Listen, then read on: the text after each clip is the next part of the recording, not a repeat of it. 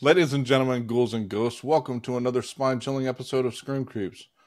I'm your host, Jeremy, and again, I have my brothers Aaron and Josh with me tonight. And today Good we're going to evening. delve deep into the depths of horror cinema to unravel the mysteries behind one of the most iconic and terrifying films of all time. That's right, buckle up because we're about to take a deep dive into the supernatural abyss of The Exorcist. But before we summon the demons, let me remind you that Scream Creeps is not for the faint of heart. If you're easily spooked or prone to night terrors, consider yourself warned. Now let's get to the meat of our ghastly feast, The Exorcist, the 17th scariest movie according to science in the year 2020. Released in 1973 and directed by William Friedkin, The Exorcist has been haunting the dreams of moviegoers for decades. It's not just a film, it's an experience that leaves an indelible mark on anyone brave enough to venture into its demonic narrative. As we journey through this haunted tale, we'll explore the spine-chilling performances, the eerie cinematography, and the cultural impact that continues to send shivers down our spines. And remember, dear listeners, we want to hear from you. Share your thoughts on The Exorcist by reaching out to us on social media using hashtag ScreamCreeps. But first, I want to take a moment to appreciate the science behind this ranking. We haven't really done this before, and we really don't understand the studies too much, but we want to talk about how this movie earned the prestigious title of the 17th scariest movie according to science. As we've stated before, the mean resting heart rate for these films is 65 beats per minute, if you guys have listened to our podcast previously. The Exorcist, the average movie heart rate for this film was 77 beats per minute. So it was 1 beat per minute higher if you guys listened to our previous podcast for the movie Hush. However, the highest spike for the beats per minute was 92. So that was 6 beats per minute higher than that movie was. So the overall difference being a difference of 12 beats per minute. With that being said, I want you guys to grab your crucifix, sprinkle some holy water, and join me and Aaron and Josh as we descend into the nightmarish world of The Exorcist. Welcome to Scream Creeps, where nightmares come to life. All right, I got a few questions right off the bat. One, was it when they did all these heart rate things, was it done recently within the last, was it done a year before they actually came out with this? Well, this particular one was done in 2020. They've updated it every year. So okay, so in 2020, they screened a bunch of people to watch this movie. Mm-hmm. What was the demographic? Was it a bunch of younger kids that hadn't seen the movie before? Or was it people that have seen the movie before and they just wanted to check their heart rate? Because if you've watched it previously, you know what's going to happen, so you're not going to have that spike in your heart rate. What I do know when it talks about it is that there were 250 people that they had watched the films. Yeah, but they don't have any actual information on the background or anything like that, because I think that would play a huge role. Yeah, I agree. And we had mentioned before that when we talked about us watching it, like if Exorcist for me, and we'll talk about this later, but I remember watching it when I was younger, scared the shit out of me. But now, and then you watch it now, not scary at all. Not at all. And so it became more of a. Let me ask you this: Did the movie? It wasn't scary. It was more of the relationships or the character development within the story than it was the actual demon inside the girl and the exorcism and stuff like that. Say it again. Did it become more of the? You saw more of the character development within the movie than you did the actual, the Exorcist or the exorcism and the little girl being troubled. Yeah, I think now that was, because for one, we've seen so many movies now, but I think, vast experience, I guess you could say, adds to when you're watching, you're like, oh, okay, now, and you almost, especially in my mind, I analyze stuff a lot. So I'm like sitting there just, and I kind of nitpick at things more than I should. Mm-hmm. So from a standpoint of scaring me, I always, for one, I've seen it, so it's kind of hard to, explain it today. But if it was my first time seeing a movie, I don't know what to expect going in, especially when you're young. Now we've seen so many things, you kind of know going in what to expect with all these movies. It's like when we talked about Exorcist Believer, right? I don't think you were on that podcast, but watching that movie, because we had seen the other 3 Exorcist movies, going into this one, you knew what to expect from the movie, so it didn't really scare There you. was it wasn't a new story or No, anything like that. it was just new people. It was just but I mean, a rendition of the same exact thing happened in different. I mean, and even in Believer, Ellen Bernstein was in this movie, or in that movie. Yeah. So I mean, they not only, and Linda Blair, actually, spoiler if anybody hadn't seen it yet, but Linda Blair's in that movie as well. But for a spot casting, she wasn't. One. I think we talked about it, but I don't remember. I can't remember. I honestly don't remember if we did, but yeah, that's what I was saying. During the premiere thing, we might not have, because we try to do those a bit differently. But I thought we mentioned that she showed up, but I can't remember for sure. But I know what I normally talk about is I already mentioned it was directed by William Friedkin, but it was based on a screenplay by William Peter Blatty, who wrote the novel. Oops, if you guys heard that. As I said earlier, the film stars Ellen Burstyn, Max von Sydow, Jason Miller, and Linda Blair, which I feel Linda Blair should have got more credit for this movie than I think she did. I know she's known for it, but I think she did better than they even kind of, because it was a horror movie, I don't think she got the notoriety for the movie. See, to me, this was no horror movie, but like, okay, so I got it was more horror than the last one we just watched. Well, yeah, I would say I get that, but like, okay, so what's it called? The first time I watched this was like, I don't know, maybe 10 years ago, and of course we watched other movies like Nightmare Before Elm Street and like a million other different horror movies that scared the shit out of me. Before Elm Street? Or, Nightmare on. Nightmare on How much Elm Street. Before? Damn it, shut up. Like, where I was Nightmare it? Before Christmas and Nightmare on Elm Street. Damn it. Thanks for calling me out on this. I was trying to avoid Aaron got to it before I did, because that's why I was laughing. Yeah, because I was all sitting there thinking about it afterwards. I was like, fuck, I fucked it up. But what's it called? I watched worse movies than this one, and it just, when I first watched it, I was bored out of my mind. And I could see why people didn't like it or got scared of it back when it first came out. Because I think, didn't they say that people got grossed out and threw up and stuff during this film too? Like when it premiered? It was almost revolutionary. Well, that's what I was saying. It came out. There was nothing like it. Well, I understood that part. But like when I watched it, other movies came out that were worse to me. So when I watched this, I was just bored. I'm shocked the first time you saw it was 10 years ago. Even the second time well, that's what I was saying. I didn't ever remember watching it. I saw and people would always talk about Linda Blair and all this shit. And like, I was just like, I should watch it at one point. And I don't remember why I watched it or whatever. I think I might have rented it from Blockbuster at the time, but like, I just remember seeing it and was disappointed.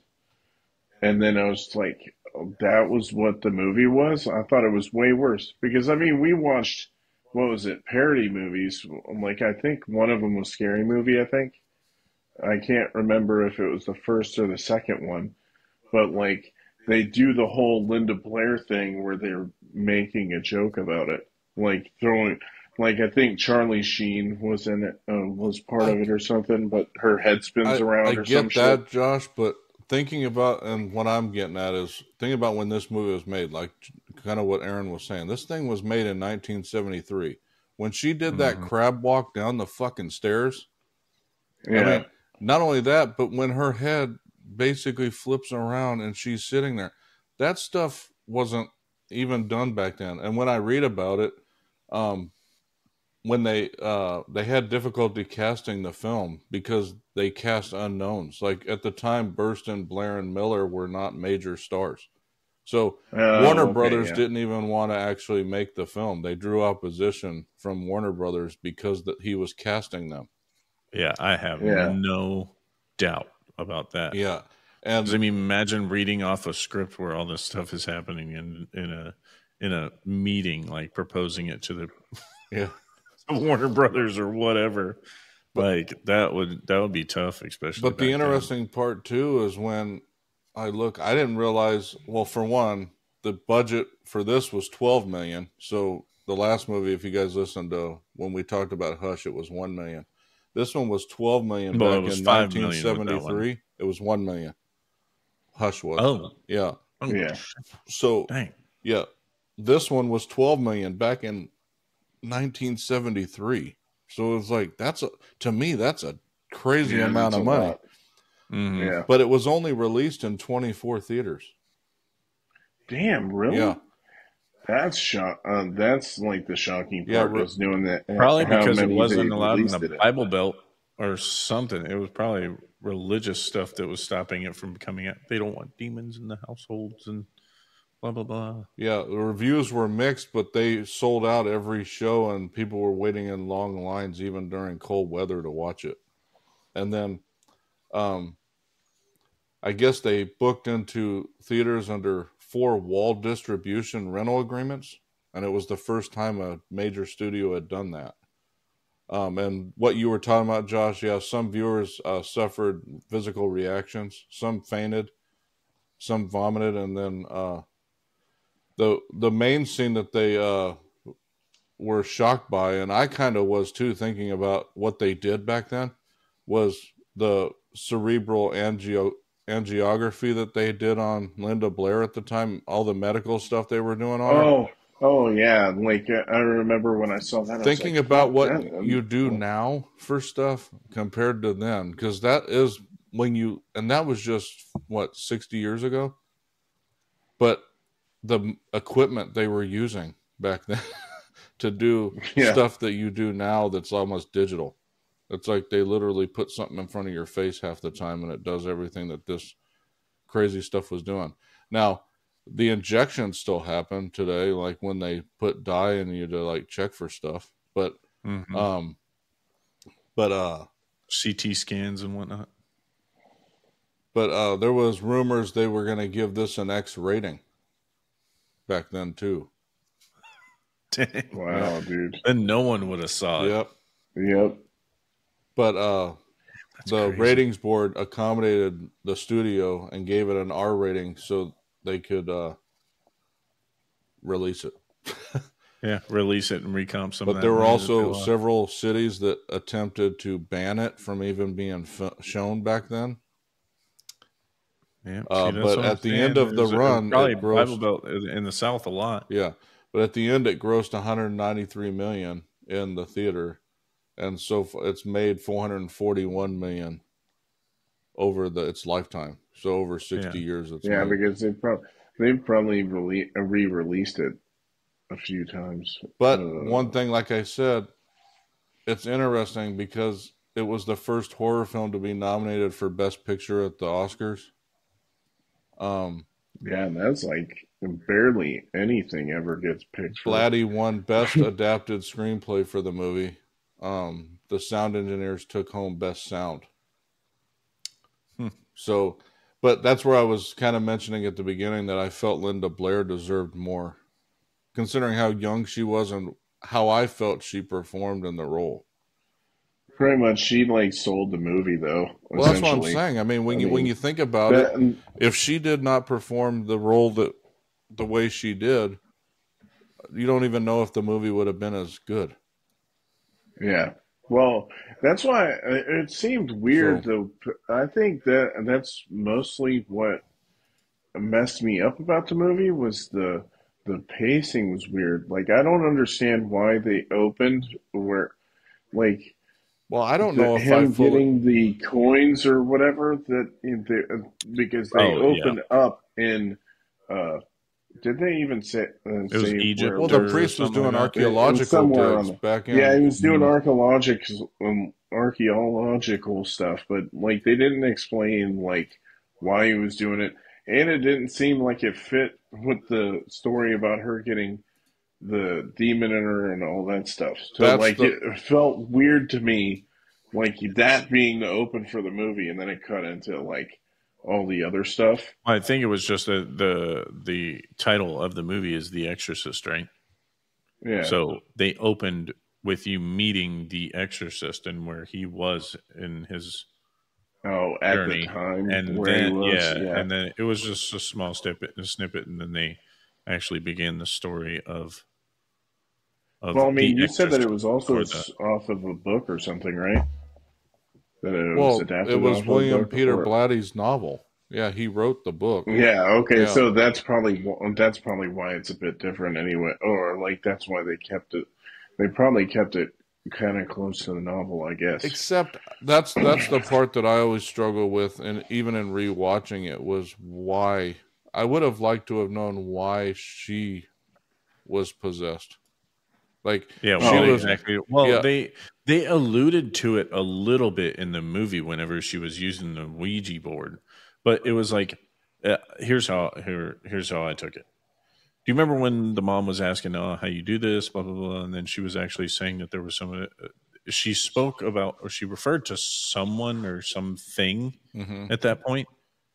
At that point, she was already accepting of this I guess that's true because I do being remember her around. doing the Ouija thing with the mom, Hmm. and so Yeah, she was already talking to somebody. So I yeah, guess, she was doing this alone. mm, hmm yeah, Like, oh, it's better with two. I think the mom said it's better with two people, yeah, but she was like, oh, but it works just fine when you're alone. So she opened that door yeah, alone, and she became possessed beyond that point. That yeah. was why. I guess that's true. 100% that was why. Yeah.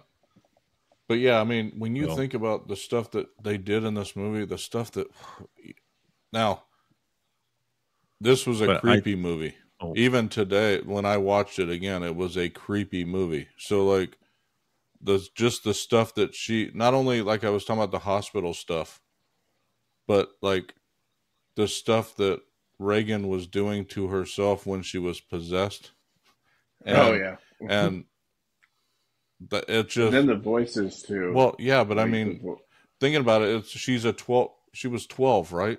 12 or 13.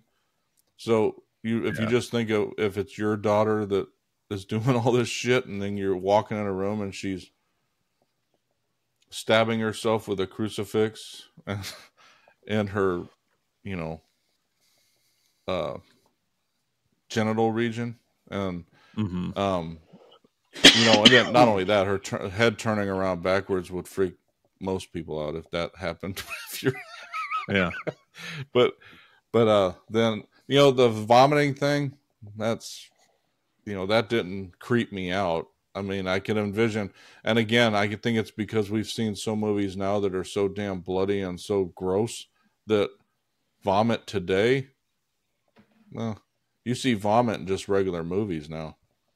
And yeah, and then speaking in tongues, that's just known as a thing that happens. Um but yeah, I mean, the whole thing was just, you know, the different scenarios, like when the various people died.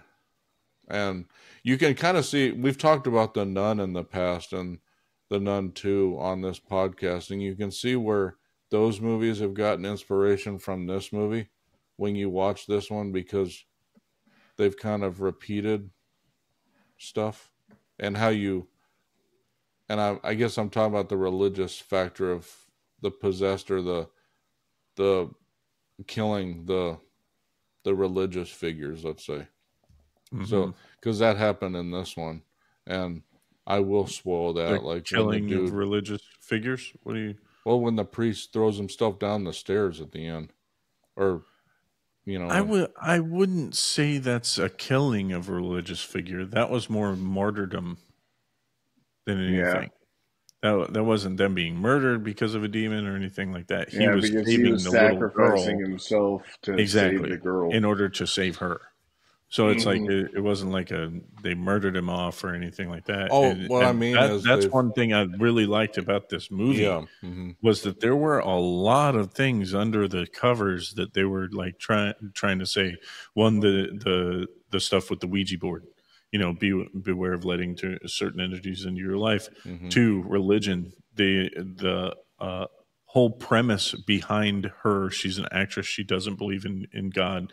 Well, at least that's what they alluded to. She was very. It mm-hmm, was more like she was ignorant of it, mm-hmm, so she went the science route to try and get help for her daughter, that mm-hmm. they were pointing every which way, like away from that. And then finally a doctor who's probably religious mentions this after how long. Yeah, And then the Yeah, it could relationship, probably be months and months and months. yeah, Yeah. the relationship with the priest that she initially talks to, and his relationship with faith, and how he's in a state to where he's on the cusp of not believing anymore. So he's in this burden between it. And then he, in order to regain his faith, he meets these people. mm-hmm. And then the actual exorcist comes in. So it's more like his I could go on for, for Yeah, and days then with they this. tied I it really together. like the story. Yeah, And it's funny that you guys mentioned it earlier that, you haven't watched it until 10 years ago. I realized as I'm watching this movie, I'm like, I've never watched this. yeah, Like, but I grew up knowing the story of Yeah. The Yeah. Exorcist. But then watching it, I was like, this is a completely different movie than what I thought it would be. mm-hmm. But I'm looking at it from the scope of an almost 40-something-year-old man that's, been through life and everything else. Well, and that's what I So was it's like, alluding to earlier, was our experiences have changed the way we watch these films. oh, It's for like sure. back when we're Yeah. younger, we don't have any experiences to base that on. So when we Yeah. see him Oh, yeah. as a young kid, it's the same thing with all these movies, pretty much most of them, the older ones that we're going to talk about, even Nightmare on Elm Street that we'll be talking about at number, what is it? I think it's 13. 16 or 15. Number Yeah, 13. Okay. those ones are just fun, man. I don't mean to judge. Those are fun Yeah. horror movies. Mm-hmm. Like there's no delving into character development with those movies. It's No, just yeah, like, the next few after we hit 28 Days Later next will be all the older ones. So we'll hit yeah, Texas Yeah. Chainsaw Which that's going to Massacre. be great. Yeah, because I haven't watched Texas Chainsaw Massacre, so I've been waiting for us to get to that one. Yeah, we'll be watching that one at number 15, Halloween at number 14, and Nightmare on Elm Street at number 13. So it's going to be all the pretty much the ones that Oh, so all the good ones, that all started Or at after least this brings us one back. that just continued the horror genre are coming up. And then we got But 28 days later in between. I would also say, as far as like, there have been a couple on this list that were just really good as far as Mm-hmm. like well-written stories. Mm-hmm. But I can see, since this was a novel, like this was a really well-written, like there was reasons behind everything that was happening Mm-hmm. with their characters, with everything. Like it was very well thought out. Mm-hmm. So, and of course they're going to cherry pick from a novel because it was how long? It was 120 minutes. Yeah, the movie? It was 122 minutes. 2 hours and 2. Yeah, so like there's only so much of a novel that you're going to be able to fit in a 2-hour movie, but it was definitely, that's probably a lot that they cut out, was the beginning time of him being in the archaeological dig site, and them going into detail about like demons and all this other stuff. While in the director's cut, so that's the one I watched.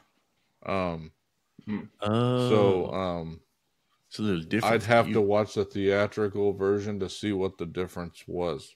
at this point. But I don't even remember how long the director's cut was compared to what the theatrical version was. But usually you get like an extra 20 or 30 minutes in director's cut. Yeah, so it's a great movie though. It wasn't like I said, watching it now, was I scared as much as I was then? No. But I can say the same thing for Nightmare on Elm Street that we're going to talk about in a few podcasts from now. Yeah. I'm going to rewatch it again because I love the movie. Yeah. But I don't know if horror movies have the same effect anymore. But I can tell you what, I don't know if I've ever seen Texas Chainsaw Massacre, though. That's one that I don't know if I've ever seen all the way through. I remember seeing what was it? I think it was Summer School, where they talk about it in the thing where they talk about how good Texas Chainsaw Massacre is, and they play parts of it in the movie. The original Texas Chainsaw Massacre? Yeah, like because they talk about it in that movie. And I remember, and he was like, "Oh, it's so good," blah, blah, blah. And they showed, like, it's mostly, the most iconic scene is, like, the Leatherface just swinging the chainsaw around, like dancing. In the truck and stuff like that. Yeah, like that's one of the scenes that they show in it. But I just remember that I was like, "Oh, I should watch this movie sometime." Just never have. So it's like I'm ready to, and I've been mostly waiting now just to do it on the podcast. It's like same with Halloween. I don't remember the last time I watched the original Halloween. I know I've seen a lot of the other ones, like like whenever it came on cable or whatever. Mostly the newer ones like H2O, and I think the one with Busta Rhymes in it. I can't remember the name of that one. Resurrection? Resurrection, yeah. So it's most of the newer ones, but still, I haven't watched, like, the first one in a long time. One other thing I wanted to point out was in 2010, the Library of Congress selected the film for preservation in the National Film Registry. So it's considered one of the best. Preservation. What does that mean? That means that they saved the film that it was printed on. So it's that way. Yeah, it's like they consider it film from whom? Like, from I guess being deterioration, being deteriorated and you lose it. So it was put in a hermetically sealed box. I have no idea, man. That I have not looked into. I just know. Are they putting it in what is it? What is it called when they put a box in the ground and then don't open it until 20? Yeah. Did they put it in a time capsule to be opened 1,000 years from now? I fucking hope not. I don't think it's going to be like that. This isn't the representation of this was the 1900s. What the fuck are we watching? They got people's heads spinning around. What the fuck is going on? Green? You're spitting stuff on people. My God. I would surely hope not. But yeah, I don't know. I'd have to look into. I just know that we'd have to look at how many. There's a bunch on there though. A lot of the older stuff, like crazy old. Yeah, it's probably like Casablanca's in there, and like probably Terminator and Judgment Day probably too. Yeah, I don't want to go through them all, but there's a ton of them. It's like anything that's relevant where they like consider it. I think we talked about that Alien was one or something, right? Relevant. I thought. Yeah, they're historically relevant movies. Yeah, so like Josh said, Aliens 90s, on there, but then there's a bunch of different ones. I mean, is it one per decade or is it one every? No, 5 I think years? they just whenever they feel. I think it's worthy. They've only been doing it since 1988, but I mean, there's movies all the way back from 1891 in there. So like, pretty much the preservation thing is like kissing ass of the whoever made the film. Possibly, but I mean, half of these people probably aren't even alive anymore. Hollywood studios, let's make a preservation event to give another award out to egocentric people. I mean, there's stuff in there like President McKinley's inauguration footage. I'm sorry. It's just in me to troll. It's just in me. You know, I can't help it. But yeah, I mean, there's movies far, far back in there. But anyhow, I don't know if did you guys have anything else to say about this one? Because I didn't really. Watching the movie, I'd still watch it again. I wouldn't be scared of the movie. It would be one of those movies I'd go, hey, this was one of the, I would consider it on the forefront of horror films, you know, before they, you know, the genre was even there. I would think. I think if somebody wasn't telling me like it was there, like I would have had a different picture in mind if somebody wasn't saying it.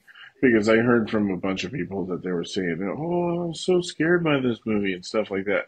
That's what ruined the movie for me in a way. Because, like, I was expecting so much out of it, and then it just didn't hit what I was expecting, I guess.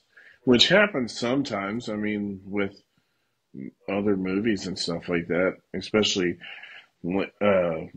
movies that have came out recently. Kind of just like you're expecting too much, or like even TV shows. Well, that's the luxury I had of being older than you guys and seeing it years ago. Yeah, like I saw it was before, one of my first horror movies that I saw. So in my mind, I remember how scared I got. Same thing with Nightmare on Elm Street when I saw that originally, and we've talked about that on previous podcasts. Me and Aaron did, But yeah, so that's where the difference lies now. The type of horror movies that would have to scare me now are a different type of horror. And we'll see that when we get up into numbers, you know, into the top numbers. Because the one that is number one freaks me out to this day. Every time I watch it. So, and you know what? Here's the great thing, is I have yet to see this movie. Yeah. Some of them, when I watch it, it's going to be one that's going to be like, holy... I'm hoping that I'm just like, holy shit. It freaks me out to this day every time I see it. Insidious. I've never seen Insidious. So that one's good. So that one's good. Yeah, I've only seen like one bit of Insidious, the first one. Yeah, I'll just say that's number 2. Oh, so I'm the only one that's watched Insidious. Mm-hmm. Yeah, like I remember I'm the only one that hasn't seen the other one. I remember somebody watching it, and I saw one bit, and then I was like, fuck this, and I just went to watch TV. I was like, fuck that movie. It ain't that bad, man. Like, it ain't that scary. No, like, it just was creepy, the one part that I did see out of it, and then I just didn't watch it after that. It's not technically a spoiler, but when you watch the movie, the big thing with that is they used audio to their horror advantage. Big time. Like, it draws you in, it makes you anticipate things, and it did a really good job audio-wise. Well, and we talked about that when we talked about Annabelle Comes Home, that was one of the best things that they did in that movie. Smile. Mm-hmm. Yeah. Like, Smile was another one, too, for me, at least. But yeah, it made me unsettled. So, but, yeah. With that, I hope you guys enjoyed this podcast where we talked about The Exorcist. As we mentioned previously, the next podcast, these will be coming out every Friday. So, the next podcast will be coming next Friday. It'll be the movie. It'll be number 16 on the list. It'll be 28 days later. So, going a little bit off kilter, you know, not necessarily off kilter, but a totally different. This one's kind of zombie/infected type horror versus what we've kind of done in the past. Is this the first zombie movie that we've done on the podcast? Maybe I think so. I think we've talked about them on Sci-Fi Graveyard. I should say. Yeah, that's why I said zombie/infected type. But yeah, we'll be doing that next week on this podcast, and then following that up, it'll be the 1974 horror classic Texas Chainsaw Massacre. So, nice. But for all of us here at the Heart of Geek, I hope you guys enjoyed this episode of Scream Creeps, and check out our website and our YouTube channel for all of our other content. So We've got streams that we do every Saturday. Currently, we're probably going to be adding a little. I'm probably going to be adding a few more. But we're streaming We Call of stream Duty Call of Duty currently on on Saturdays. Saturdays. What's your page? The Heart of Geek page or our page? The Heart of Geek page, at twitch.com. It's twitch.tv/Heart of Geek. There we go. And then just look up Aaron Christopher TV on Twitch. I'm going to be streaming that with the Heart of Geek stuff. And then mine is gonna, Rockified Fatty. The next geeky thing I'm going to do, my new PC is actually going to be coming out. I'm thinking about having a live stream to where I'm building this thing. And then, yeah, either that or just making a video. What do you think? Leave a comment down below. Tell us what you think. Visit all the stuff. Become a geeky person like the rest of us. And then, we'll say, hey, I love you. Bye. Yep. Have a good night, guys. We'll see you in the next episode for 28 days later. Have a good night.